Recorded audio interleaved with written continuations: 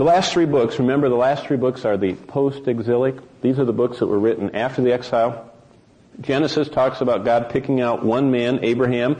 Exodus shows how Abraham's seed grows into a nation of 3 million. Numbers shows how they head toward the promised land, and Leviticus is how they worship God. Deuteronomy gets them all set to enter the land. Joshua, they enter the land. Judges, they get mired down in the land. Samuel through Chronicles, they go through all these ups and downs of the kings. Now, at the end of Chronicles, they're taken away captive by King Nebuchadnezzar in Babylon. And so they're up there for 70 years, and then after 70 years, they come home. And that's where we are in Ezra, Nehemiah, and Esther. Those are the three books that were written when the Jews get home from the exile. And these three books are very, very essential for showing the preparation for the New Testament era. While Gautama Buddha was living and teaching in India, and Confucius was in China, and so Socrates was in Greece, the one true and living God sent his servant Ezra. They're all contemporaneous.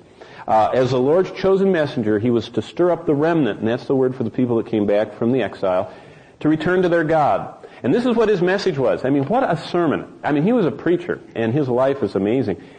God wants consecrated servants. He doesn't want anybody halfway. He wants all of you or none. Secondly, God wants separated servants. Worldliness blocks his blessing. Pilgrimhood brings his blessing, and one master will bless you if you will consecrate yourself to him. Ezra teaches the precious truths about God and worship and sin. The Lord of heaven can be known, the Lord of heaven can be worshipped, and the Lord of heaven and earth can be sinned against. And finally, Ezra traces the major steps in the victorious Christian life.